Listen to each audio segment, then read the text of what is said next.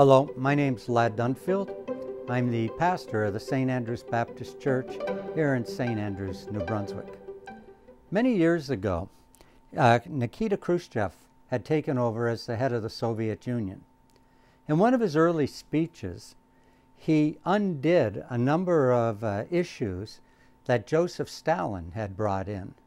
And as he was talking to a large number of people, he mentioned some of these things that Stalin had included that he now was trying to undermine and remove from Soviet life. While he was talking, a heckler yelled out, and he said to him, "Mr. Khrushchev, you were part of Stalin's inner circle. Why didn't you do anything when Stalin was in power?" Khrushchev immediately jumped up and he yelled at the top of his voice, "Who said that? Who dared say that? Who dared speak like that? I want to know your name. Stand up." Silence, total silence in the room.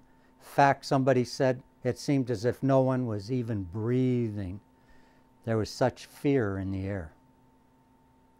As everyone stood and sat silent, Khrushchev said, "Now you know why.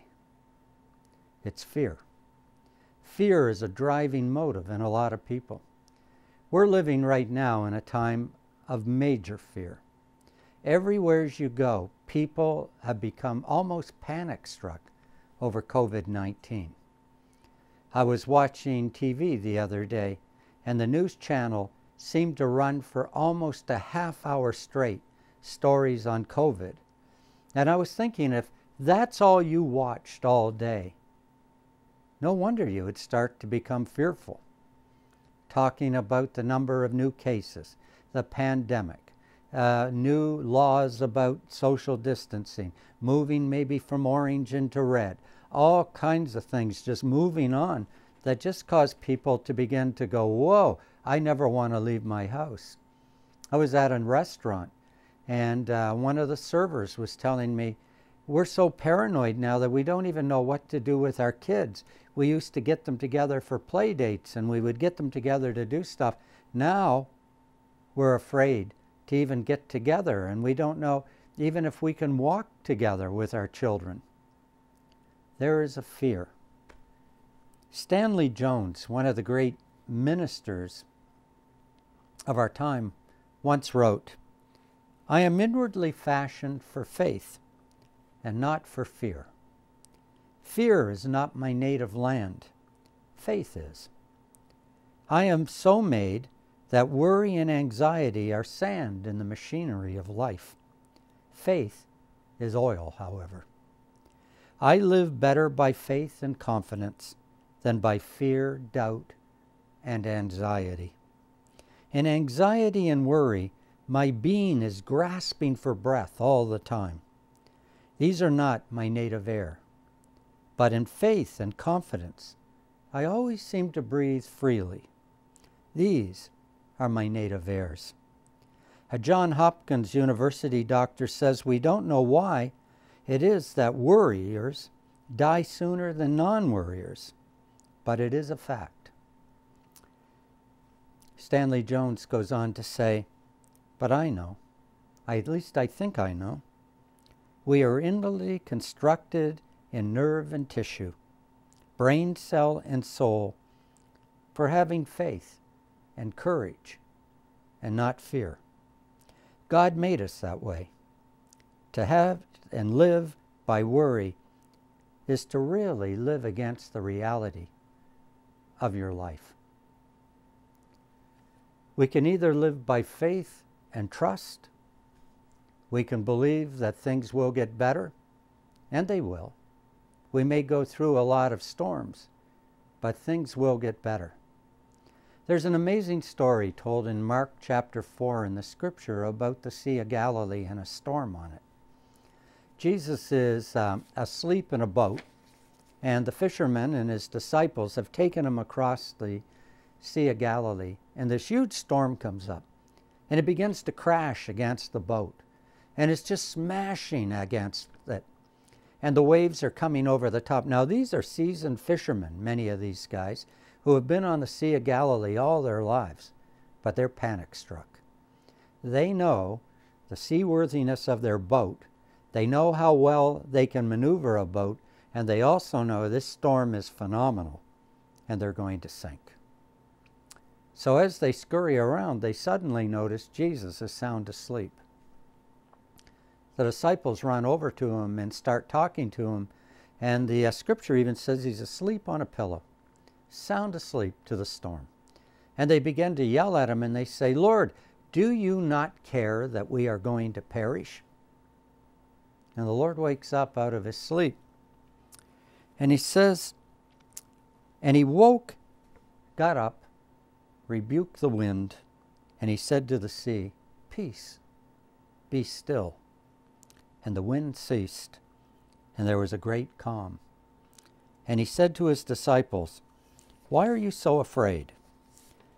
Have you still no faith?" You know, as Christians, and many of us probably watching this program today are Christians, fear is not part of what is part, as Stanley Jones says, part of our natural being. We're made for faith. We're made for courage. We're made for strength against these things. And sometimes in life, God calms the storms in your life, but sometimes he doesn't. And instead, he needs to calm you. You need to take the time and the energy to just step back sometime and say, you know what? COVID, it's bad. These things are not good. They are something we need to be very cautious about. We need to take precautions. We need to be careful. We need to not be reckless.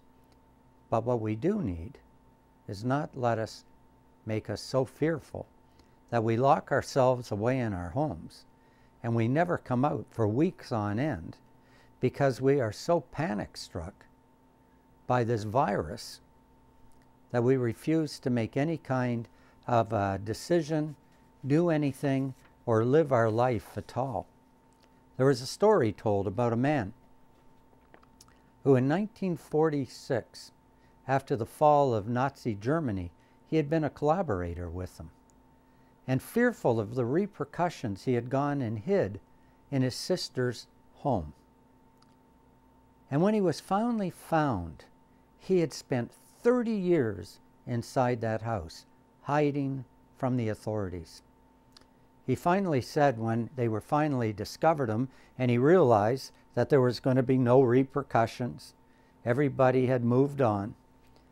He said, "I used to look out the window and see people going by laughing and joking, and I would cry because my life couldn't have that joy. Instead," he said, "I was stuck in that house, stuck inside, looking out because of fear." Well, a lot of us have found ourselves stuck in homes and stuck away and alone, actually, during this COVID. And I have a feeling, this is not a prediction or anything, but I have a feeling it's going to get worse before it gets better. I've got a feeling that we're going to go through more storms in our life. But I also know that God will take us through those storms. And sometimes, as I just said, God doesn't calm the storm, take away the COVID. Instead, he calms us so that we can get through the storms. In Psalm 27, verse 1, it reads, "The Lord is my light, and he is my salvation. Whom should I fear? The Lord is my stronghold of my life. Of what should I be afraid?" And in Psalm 52, verse 22, the scripture tells us, "Cast your cares on the Lord, and he will sustain you. He will never let you fall." And in Deuteronomy 31, verse 6, one of my favorite texts in scripture, God says, "Be courageous and be strong." Don't be afraid. Don't be terrified because of them. For the Lord your God goes with you, and he will never leave you, and he will never forsake you. These are just few of the texts in Scripture that God gives us as promises for encouragement and strength within our life. He tells us that no matter what you go through, no matter what you face, no matter what is going on in your life, you don't have to be beaten by it. You don't have to be discouraged by it. You don't have to throw in the towel and give up.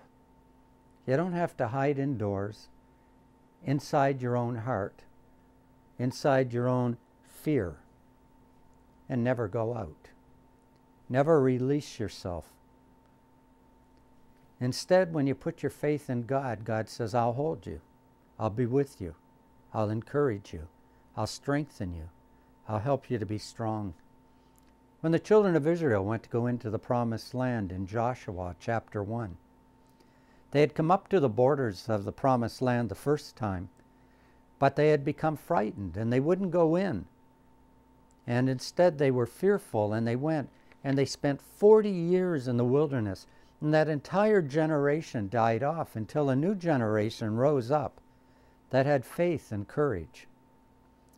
And then they came up to the Jordan River again to enter into what is known as Palestine, Israel today.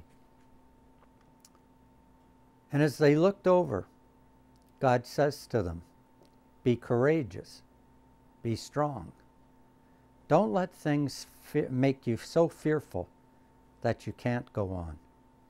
Have that courage in your life to be strong.